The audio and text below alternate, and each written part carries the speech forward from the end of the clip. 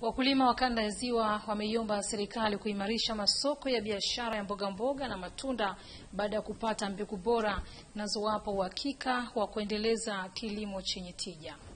Wakulima wanapata matumaini ya kuzalisha na kuvuna matunda mengi aina ya tikiti baada ya kuwezeshwa mbegu kutoka shirika la East West Seeds.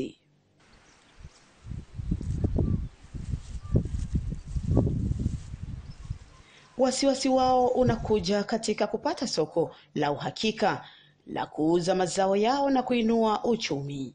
Serikali cha kwanza inatakiwa kutambua kwamba serikali inapoteza mapato makubwa sana kwa wakulima. Jambo la kwanza linalopelekea serikali kupoteza mapato makubwa ni kwamba serikali imekipa kilimo kisoko. Kwa maana kwamba serikali haina viwanda ambavyo vinaweza kuchakata matunda.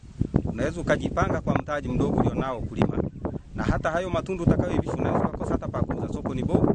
Kwa hiyo soko linapokuwa bovu, hata kile kidogo ulichowekeza kinafia. Ngana changamoto zilizokuwepo za mbegu. Kwa hiyo sasa hivi hii kampuni imetuletea mbegu. Kwa mfano hapa mimi nimepanda mkombozi na kweli nimeona ni mkombozi, kwa sababu ina maana kwa mfano kipato unakiona kinaongezeka kulingana na mmea unavyozaa. Kwa hiyo ina maana ni tosha kwamba umepiga hatua kutoka hatua nyingine kwenda hatua nyingine. Wakulima hawa wanapewa mafunzo ya kubadilisha fikra zao.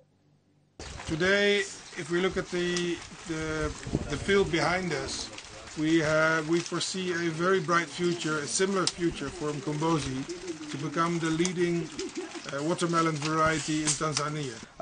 East West tumekuwa na maafisa ugani ambao wapo takriban kila zone ya Tanzania, ambao wamekuwa wakiwafundisha wakulima wakiwa na wakulima kuanzia stage ya kwanza mpaka stage ya mwisho, na wakulima wamekuwa wakiwa na furaha. Tumeacha wakulima wakiwa na furaha, wakiwa wamepata fedha ambazo zinakidhi mahitaji yao. Shirika la East West Seeds lililoanzishwa miaka 35 iliyopita barani Asia limehudumu nchini kwa miaka 6 kwa kumsaidia mkulima kulima kilimo chenye tija.